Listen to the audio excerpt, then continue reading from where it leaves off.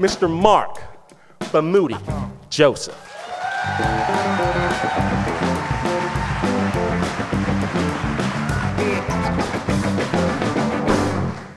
The first African-American woman that I ever met was a white chick.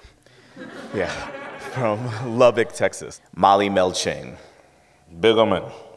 She moved to Senegal 20 years ago to work for UNESCO. She never left. Molly speaks Wolof, Tree. She's a beast negotiator at the marketplace, highly respected within her community. The Senegalese that I meet refer to Molly as an African American.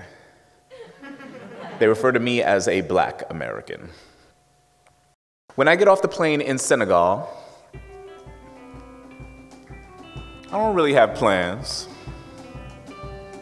I don't have much money. I have Molly's number in my back pocket given to me by friends of friends. I have ideas in my head, also given to me by friends of friends. They say, boy, in Africa, they will love you. Just find the dancers, find the hip hop, somebody will adopt you, take you in, don't worry, don't trip.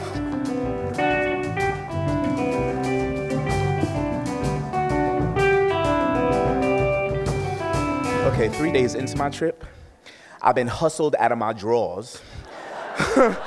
And I'm spending money at a pace that's gonna leave me homeless in 8 days. I got one of those non-transferable tickets, says I gotta be here for 4 months. In tears, I call Molly. She invites me to her home in Chess. She says I can stay.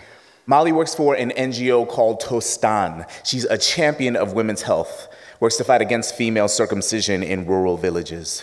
I become her roadie.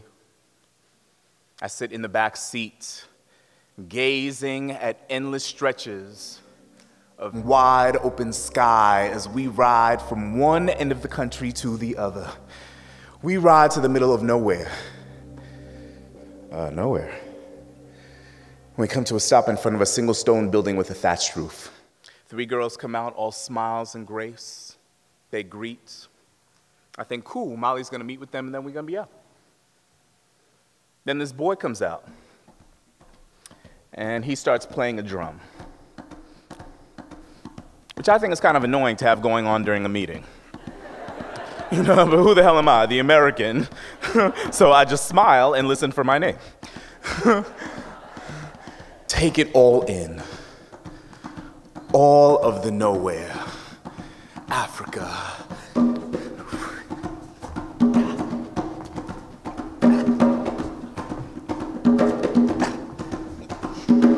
Okay, so this kid playing the drum was like this village's version of a mass email.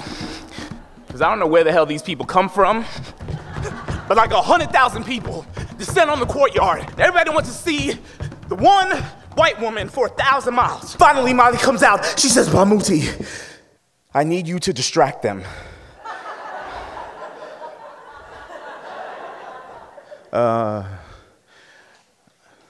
Molly, I'm a poet and they don't speak English. I ain't got no microphone, megaphone, radio, telephone, whatever. How am I gonna keep them distracted, whatever? I'm withering here, I need water, my boy. Wait!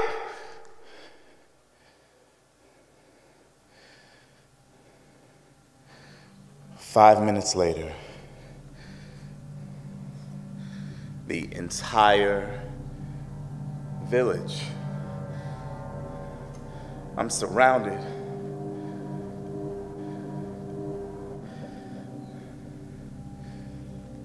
Africa.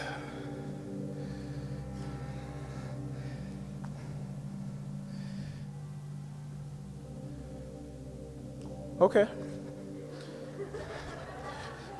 I don't need to astound them.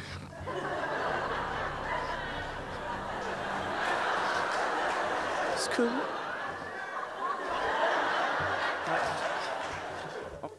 To survive, I become hip-hop empath.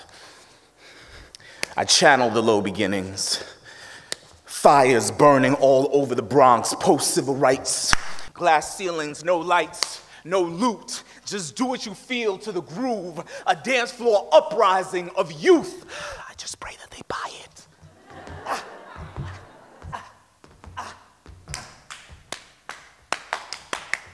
the future aesthetic, the future's not static, it's moving kinetically, manic. You mimic a cynic, a smith that works with flurried words. The world is this minute, magnanimous moment, a future aesthetic, a myth of poetic, cerebral and soulful, vivic and aesthetic. It's not in your head or your heart or your feet, it exists in all three. Woo! Okay. All right. They're buying it. While I'm dancing, cracking them up with my shamrocks, Molly is speaking in a language I've never heard of. She encourages the Council of Elders to abandon a centuries-old practice, invites them to modernize their attitude towards women. I know another Texan who went into the brown people's country, tried to get them to change their ways. Maybe he should have extended a sign of peace first. Molly extended me. And that's how I became an MC the hard way, without saying a word.